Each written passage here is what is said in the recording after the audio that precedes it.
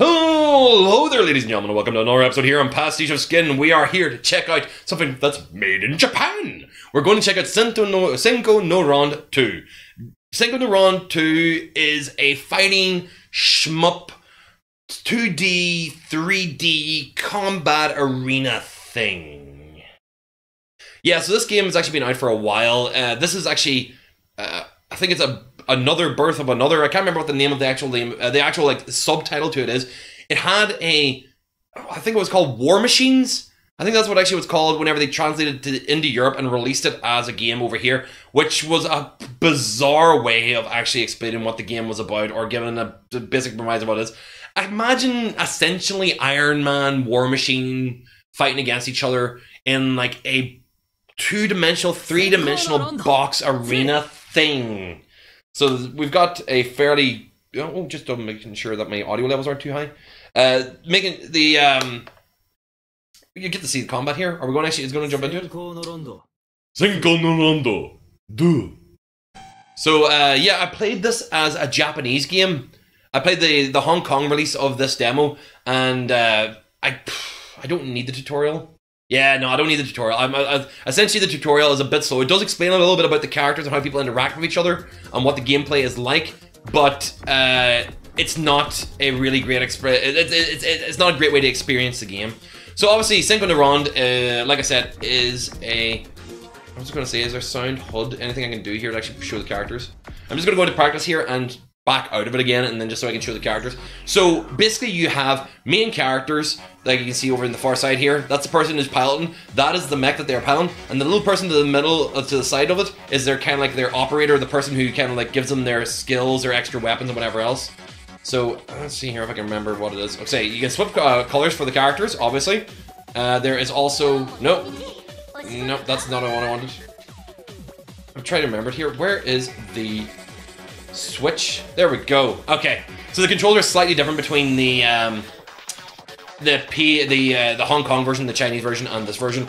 But you have alpha and beta versions of the characters, which obviously change the color schemes of the characters and of the unit in the background, but also affects the person that you have as a support character. And the support character themselves actually affect your special attacks in the game. So you've got three characters here that we can check out from the top. So you've got you. My personal favorite is this dude here. I'm going to tell you to take the squall looking version of him to play with. So yeah, I'm going to grab him, play with, and we'll go into the arcade mode. I can't get out of this, can I? There we go. I was wondering wondering why can't I actually leave the menu screen? Yeah, there we go. Senko No Ronde. Senko No Ronde. I played this on easy the last time when I was playing it in the Japanese demo, so I'm just going to play it as is, and let's see if the difficulty level is going to get my ass kicked. And I'm hoping the controls haven't been changed too much from Napalm. Yeah, Napalm or Supercharge. Yeah, Napalm. I purposely chose this version the last time because I like the chick with the glasses, but I think I prefer the Napalm, so I'm going to go with purple hair chick. Nidis! Alright, let's rock and roll. So, combat is one-on-one in an arena. Over the top, you actually kind of like have... you kind of have this... Oh, there we go. Top-down shooting, which is actually shmuppy with a bullet hell kind of feel to it. And you actually chase after characters, and then get into close combat, and it switches to a two-dimensional kind of view, and you attack people with your special attacks. Boom!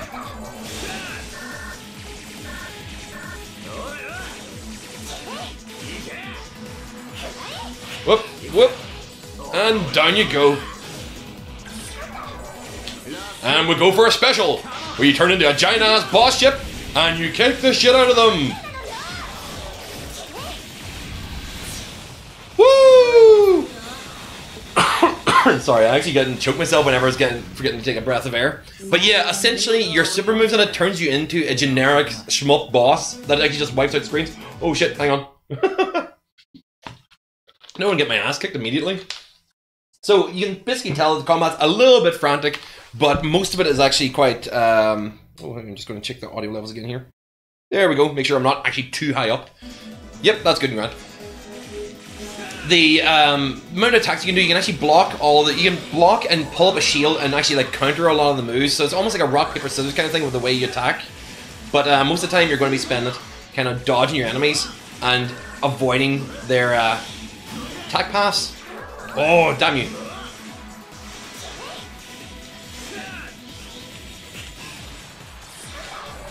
Oi! Gonna finish off your combo. Boom! And down you go. Oh! You didn't die? Alright then. Eat it!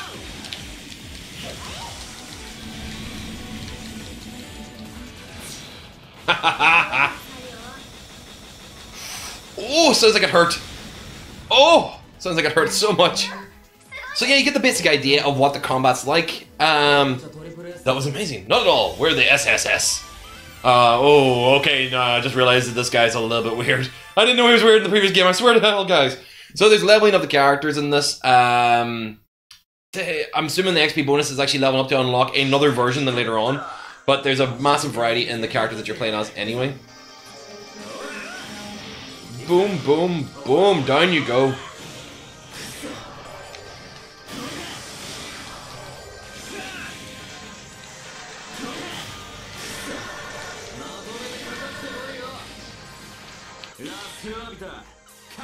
Uh-oh, SpaghettiOs!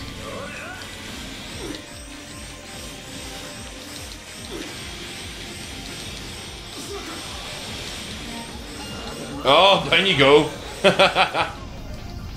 Oh, he survived! She give you. You're not getting away from me. So we're going to finish off this one last fight so you can get to see the concept of the game. This is actually a remaster remake of Senko No Ronde that was actually, like I said, played under the name of War Machines on European release previously. Now, it's not a massively impressive game graphically, but it actually is really fun to play for a shmuppy kind of like fighting game. The concept is weird. The last time I played a game like this would have been a game that reminded me a lot of the anime series X, which was played. It was called, I think it was Psychic Force 2199 or something, and it was played on the Dreamcast, which had you fighting in like a square arena that was a locked off space that you couldn't actually interfere with the rest of the world. It was like the battle of space would happen. This feels the same way with space combat, and I'm sure that outside of arcade there must be some kind of like overarching story, but it is kind of fun to play as is. So yeah, guys, I'm just gonna stop playing this because otherwise I'll go really into this. I actually got really into it the last time I was playing the Japanese version, and I didn't really give myself a chance. Oh wait, I was wondering who the character was that I was actually fighting against. So I really got into this in the last playthrough. It just ate my time, and I just realized I was at like 45 minutes of recording and me still talking. And it's just like at that point I was like, right, I need to play this game a bit more, or a little bit more focused, so that I can actually tell you guys about it. But yeah, Senko No Ronde is an addictively fun game. It's simple enough. It'll be available to us reasonably soon. I think it was actually chatting about a November release whenever I was looking at it last, but that could have changed since the last time I was looking at it. But of course, see the way there actually is a listing here for arcade, online, offline, score attack, and duo story mode. Duo story mode is the additional stuff. This is actually Senko No Ronde 2 Birth by Duo, or Duo Again, or Duo whatever it was. That was actually the Japanese name of it. Meanwhile, just over here it's going to be called Senko No Ronde 2. So yeah, thank you very much for watching, guys. If you actually enjoyed me playing Senko No Ronde, then make sure to hit the subscribe button up here in the corner, and I hope you actually enjoyed watching me play. If you don't do the subscribe thing, completely understand. You don't have to do the subscribe thing. All you have to do is just memorize the name, Pastiche of Skin. You can just type it in, find me anywhere, just go online. It's easy to get me. I'm not trying to hide in any way, shape, or form. You can always see me whenever I'm doing live streams or in videos. And of course, the last thing I have to remember is, if you're on YouTube, subscribe button there. Upload playlist up here, over there, most recently uploaded, and right here, a video for you based on the user statistics and the things you do on YouTube and the things you watch. This video will be the most important thing for you to check out because you'll probably like it already. So thank you very much for watching, and I will see all you dudes in the next video. Bye.